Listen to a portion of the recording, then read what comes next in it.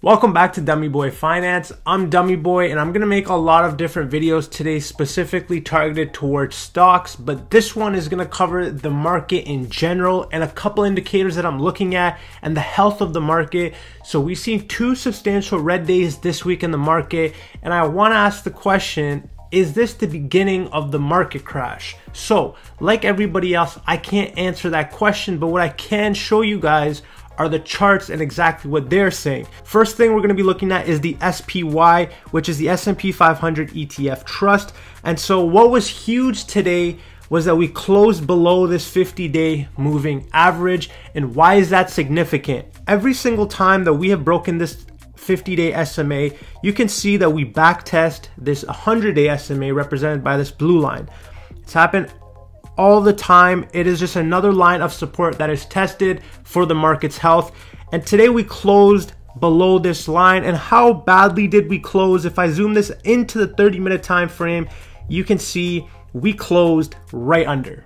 And so that was a little teaser of what's to come, in my opinion, for the short term.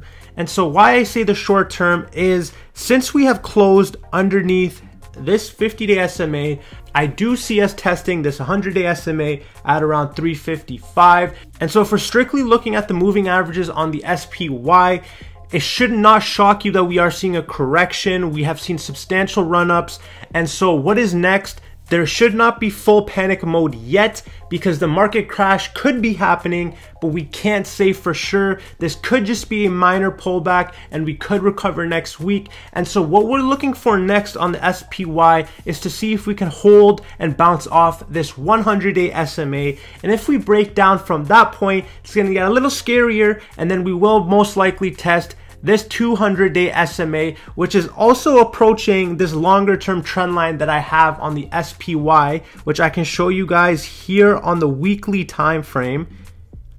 This trend line dates back from the beginning of the bull run in 2008. And so this is a very significant trend line, and this could be the beginning of the end, but we can't say for sure. And so if you are an investor, if you are a trader, the biggest thing to look at right now is this 200-day SMA. I think that is the last line.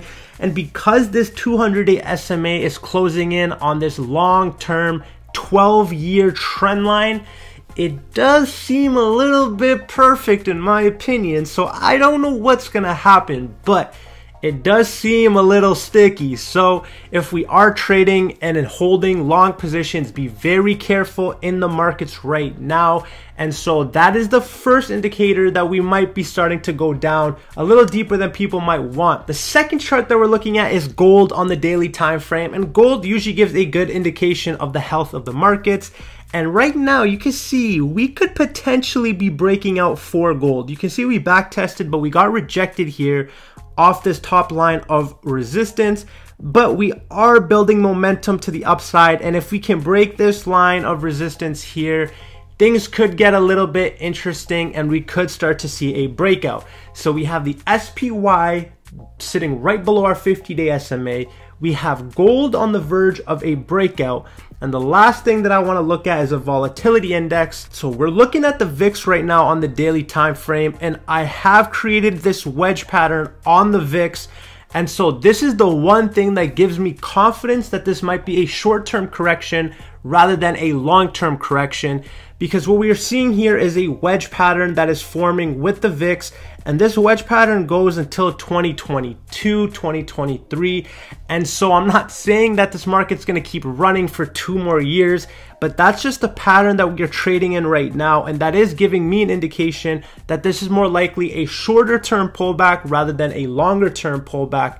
And so if we are focusing on this chart, we don't want the VIX to break above this trend line here at around 37. If the VIX starts going above this point, we could start seeing some crazy moves. And so if we look at this in hindsight, we are sitting at a moment where you have retail investors versus big hedge funds. We have crazy explosions in stocks. We have market manipulation. We have all-time highs. We have a terrible economy. We have a global pandemic. There's so much stuff happening in the world right now that a year from now, we could be looking at the top of this extraordinary bull market that we have seen for the last decade. And so I'm not saying that is happening, but I'm not saying that's not happening. And so these are just all the things that I'm taking into consideration, I'm looking at.